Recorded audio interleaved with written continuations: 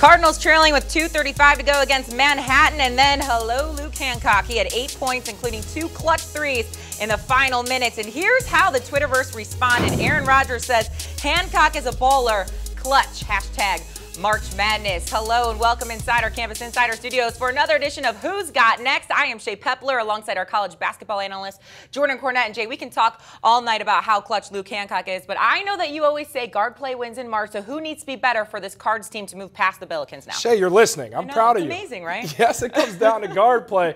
And this kid's the best player on his team. Russ Smith, Russ-diculous, the guy Coach Pitino entrusts with the basketball to make decisions. Sometimes he makes Coach Pitino look horrible. Most of the time, he makes him look really, really good.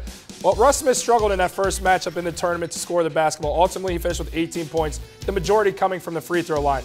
This kid has to be great for Louisville to survive and advance throughout this tournament. 40 minutes long, 40 minutes strong. You're only as good as your best player. This guy needs to put this team on his back. He can't risk not playing great every game. Well, let's now talk about the Billikens. And Rob Lowe, the actor, is tweeting about the Billikens. He sent this out. We Rob Lowe's know how to ball, but can he get the W? Well, after 22 points and 15 boards, the Billikens and Rob Lowe do indeed get the W. But Jay, Lowe does need to be better in the round of 32 if they need to get past the Cards, yeah? Well, yeah, St. Louis, sputtered to a finish in the regular season, and a lot of it came with offensive struggles from beyond the arc. There's no real three-point shooters, sans Rob Lowe, who really struggled down the stretch for this team, going 1 of 18 down the stretch in the last few games from distance. Well, he put it together in their second round matchup, first round, second round, whatever it is. 22 points, but 4 threes for this kid in that game. And if he can stretch out that defense with Louisville, how they like to turn you over, if he can give him that punch outside with a team that struggles to score like the St. Louis team does, they got a real shot in this one. All right, who's got next? Prediction time. Is it going to be the Cards or the Billikens? Both teams are great defensively. I think Louisville is a little bit better defensively, but a lot better offensively. I think that 3-guard front for Louisville propels them to this win. I'm not betting against Coach Pitino in this one. All right, Jordan Cornette, thank you very much. And for more Who's Got Next, be sure to keep checking CampusInsiders.com. For Jordan,